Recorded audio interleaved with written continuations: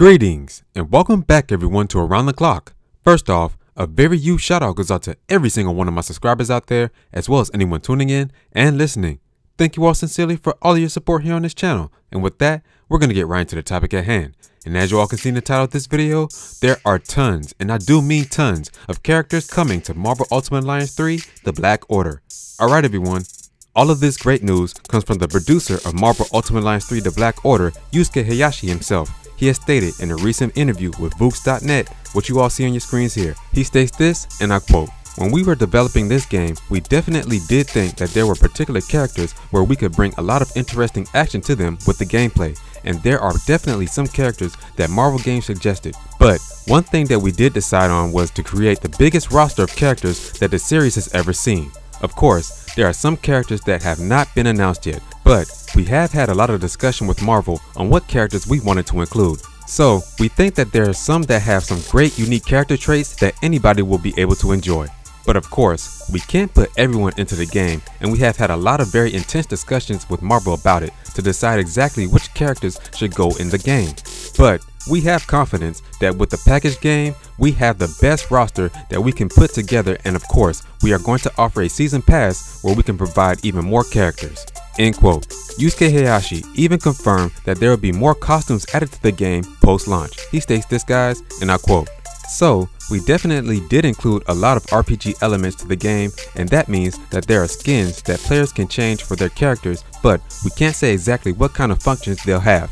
But we can say that they will increase post-launch." End quote. And finally everyone, Yusuke Hayashi offered a statement on how long the story mode would be in Marvel Ultimate Alliance 3 The Black Order. He states this, guys, and I quote, "So, with the story mode, we think it's about the same length as the previous two games. And with the number of locations, we visit locations that are really important to the Marvel Universe. So, we consider it a game where you can take a tour of the Marvel Universe." End quote. Now everyone, that was a lot said by Yusuke Hayashi, the producer of Marvel Ultimate Alliance 3 The Black Order himself. And I'm super excited right now because, as he stated, that this will be the most characters to be in any Marvel Ultimate Alliance game ever. Of course, we can't forget about the expansion pass, which features the Marvel Knights, the X-Men, and the Fantastic Four, and these exclusive skins, which he didn't really get into detail with. They're probably going to boost like the different abilities, and I really can't wait for this game to come out in July. I'm super excited for this game. When they announced this at the Game Awards of 2018, it really blew me away. The art style that they chose for this game is perfect. It's that old school 90s cartoonish type style, and the characters look so recognizable. I really can't wait for this game to come out, and it's exclusive only on the Nintendo Switch. This is big for Nintendo, big for Marvel, and I can't wait. Alright everyone, that's going to do it for this video. What are your thoughts of the tons, and I do mean tons, of characters coming to Marvel Ultimate Alliance 3 The Black Order? Please let me know down in the comment section below. As well as, if you like this video, make sure to hit that like button.